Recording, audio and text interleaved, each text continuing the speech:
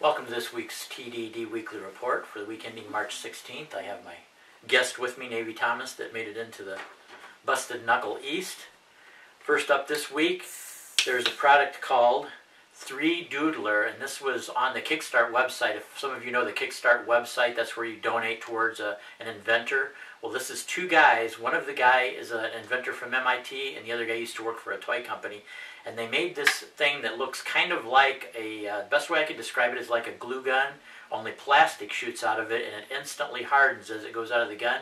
And with that, you can actually draw 3D even into the air. I'll put up a little bit of video as I'm talking here. But they have some interesting designs. You can even trace stuff on paper. You can make wire frames. They suggest in the future that you could even use this thing for repairing plastics. I think maybe they even got this idea from looking at the way a glue gun works because it looks so similar to me, and they've already got $2 million in pledges. So I'm kind of thinking this thing will actually reach market, and it looks like the way it's designed, I don't think it should cost really much more than what a glue gun costs.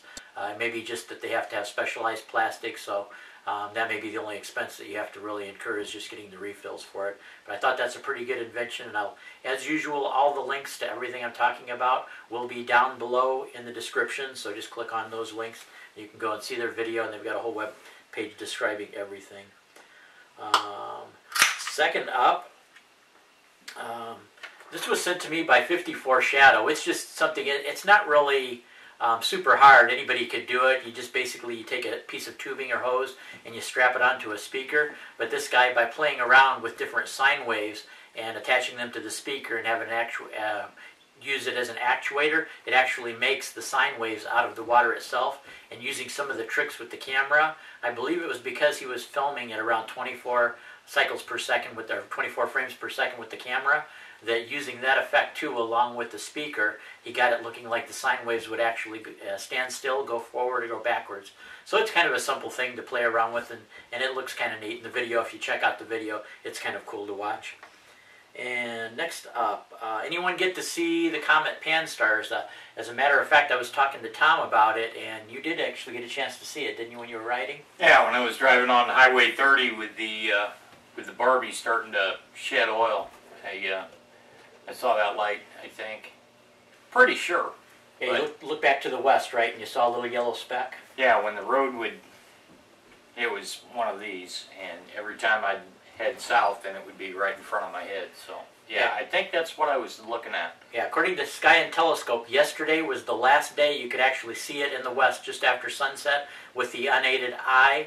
For a few more days, you will be able to see it if you have an unobstructed view and binoculars, but it's getting so dim now, you're going to need binoculars to actually see pan stars.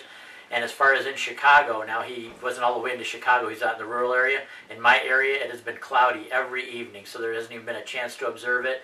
And I've got like 2 or 3 more days, and I don't see any of those days being sunshiny. So Sky and Telescope actually called it more of a speck than a spectacle, because everybody that's seen it with the naked eye say it's just nothing but a little tiny yellowish, orangish speck. They don't see the tail or anything. I've seen some pictures of long exposures with it, and one guy in Australia, before it came up to the northern hemisphere, got a pretty cool long exposure shot with it. I'll put that one up for you guys to see. But actually, our next chance to view anything really is Comet Ison, really is the one to look for, and that's going to be around November of this year.